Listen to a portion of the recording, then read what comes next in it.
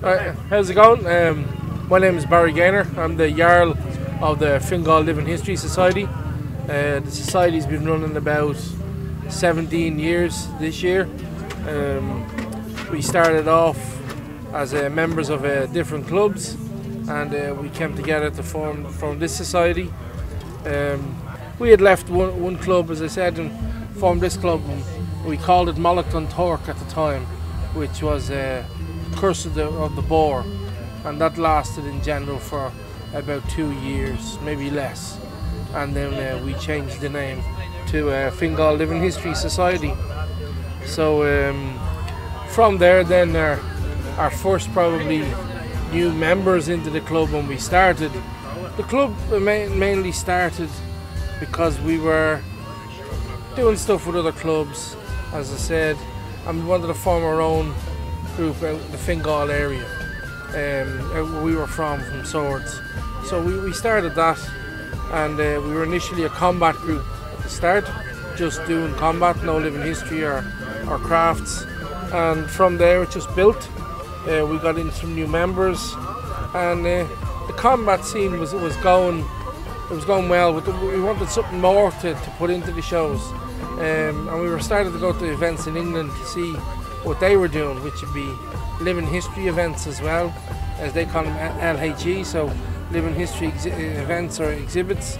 And so we added into what we were doing, and we got our first 2 tents made, which were done by Ronald Kane from the old group in the North Clan Ulla, and Ronald then helped us make them with the help of his dad Roy. And the tents aren't like this, but they were like the A-frames that you might have seen in some of the other places or down earlier on today. From there then, we were probably the first group in the country to have tents. And from there then we got a few more members in. We got a guy called Big Rob, who obviously lives up to his name. The guy was like a tank. And a couple of other guys that came and went over the years. But we built up slowly. We got in another few tents, which brought us up to 5, and then we made a good friendship with Ragnar Broderspy, which is Ian Barber. And poor Ian, we killed his car for years. We did towing our stuff everywhere, and so it went from the 2 tents to 5, and Ian was bringing our stuff. And then the next year came around, and we had maybe 6 and another bit of equipment. And then the next year came around, and we had that up to 7 or 8. And it eventually then we just got so much for Ian's tent. But the club has gone from strength to strength over the years, like doing some of the bigger shows around. We done the Volvo races out in Galway there. That was great times. 70,000 people a day, and we done the tall chips in Dublin and Belfast for over 1 million people in 3 days each one. We done all the Clontarf events and the build-up events over the last few years, so it's been quite exciting to do, and quite proud that we were part of it. The actual main event in St Anne's Park was seen by like 70,000 people over the weekend. Hiya, my name is Jackie Wright, and I work together with Fingal Living History Society, who some of us are here today. I'm a reenactor, and all the pottery that you see on the table here are copies from the Viking period, 9th, 10th century. They're work from archaeology and from museums, so they're copies of actual finds. And originally the Viking pottery was unglazed inside. They fired their kilns in such a way that the glazes, they wouldn't have fired high enough. And also pottery during this time had a very low status. The helmet is actually a clay model. Some people think it is metal. I've managed to make it look like it's metal by using certain glazes. And it's a helmet from Vendel in Sweden from the 8th century, from a king's grave.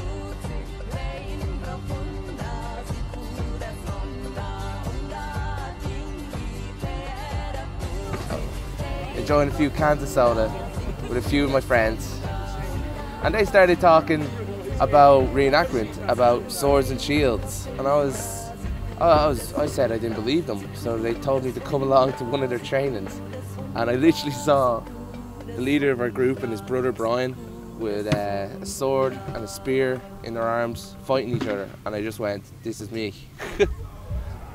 I am in this. And that was about 7 years ago. I don't know, there's something about it that you just don't seem to be able to get anywhere else. I can't put my thumb on it. Done now. Currently I'm showing the different stages of textile production. So first of all we've got unwashed wool, and this then would need to be washed first, as it would actually be quite full of lanolin, which is quite a smelly, oily substance that gives the sheep the waterproofing. So that gets washed, and when it's washed it would be in this state, so it would be quite tangled.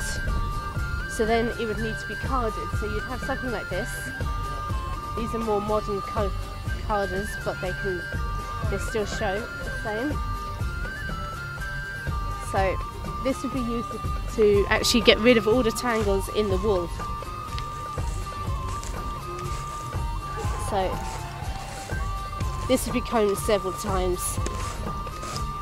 And then once it's combed, it's ready for spinning. So the spinning wheel at the time for the Viking era would have been the drop spindle, which is this. So the spinning wheel itself doesn't come in until about the 15th or 16th century. So before that, they would have used this technique to spin all of their wool. And it's this weight here. This is a weight that pulls the thread when you spin it. So that's what gives it the tension. So when you've got it hooked up, you would then tease your wool out, and then you would gently spin it. And this is how you twist it into wool. Then this would have been used to weave the fabric that we would have used for each piece of clothing that we'd be wearing. So it would take quite a long time to be actually able to get enough fabric to make a single piece of clothing. So at the time in the sagas, they used to say that if a woman made a shirt for a man who was not her husband, that was equivalent to adultery. Surely from the amount of work that woman would have had to have done to actually produce a single piece of cloth. So that was one way for a woman to have committed adultery. And then clothing was quite important. It was because, again, the amount of work that was gone into it, it would be used as a way of giving. If you wanted to be very generous to a guest, you would have actually given them a tunic or a shirt, and that was a very big gift, a very generous gift at the time. And that would show kind of how much you regarded your guest, or again maybe how rich you were, that you'd be able to actually spare a shirt to be able to give to a guest. The reds come from madder, the yellows from Wales, and then the blues would come from a plant called woad. Now if you were a woad dyer, you weren't a very popular person in the village. The whole process stinks. The woad plant is the leaves you actually want, so you harvest the leaves of this plant. But to actually make the blue dye, you would need to actually steep all of the leaves in male urine. So, and this would have to be a male urine because female hormones would have interfered with the dyeing process. So you had to have collected a good big bucket of male urine. You had to leave it for 2 weeks, and then you had to boil it. And the chemical in the urine would actually get rid of all of the oxygen in the dye bath. And then once you put your wool in and the wool absorbs the dye, when you lift that out of the dye bath, oxygen will react with the wool and turn it blue. So that's how you get the rich blue colour. But if you were to have a lot of blue, like a lot of blue tunic, that was a sign of wealth, because you would have needed a lot of people to actually have gone out and collected enough woad dye to make a full tunic. So it was a status thing, even though the poor woad dye themselves was probably, normally they were told to live on the edge of the village because the process would stink a lot.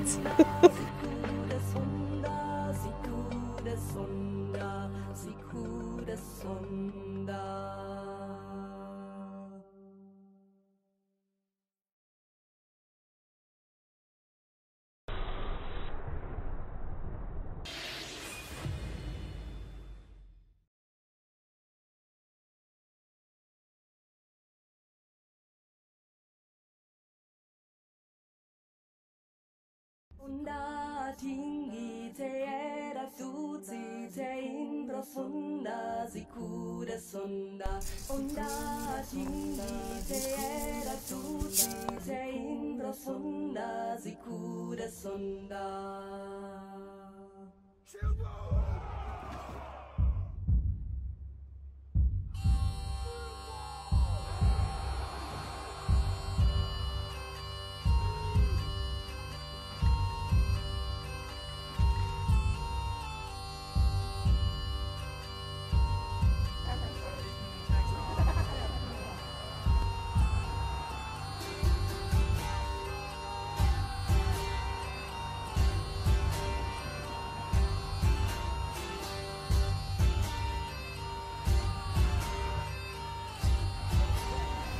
So it's used.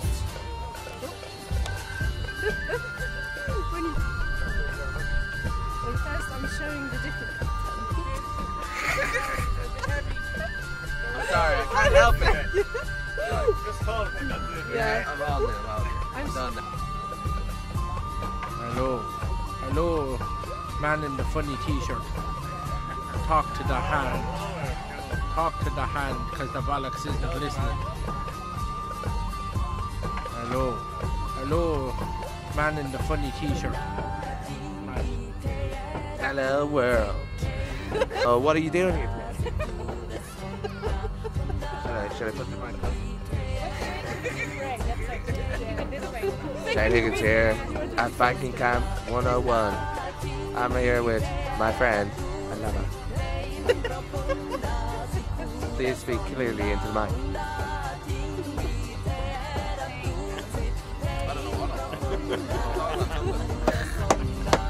I'm like, yo, my name is Shine. Oh no, sorry, I gotta go off. I am Rod off Devastator. I am here with my family. The gang signals, the bike, the feet. Who gives a fuck? Shut up, you baldy bastard. Go! I am Speedy Gonzalez!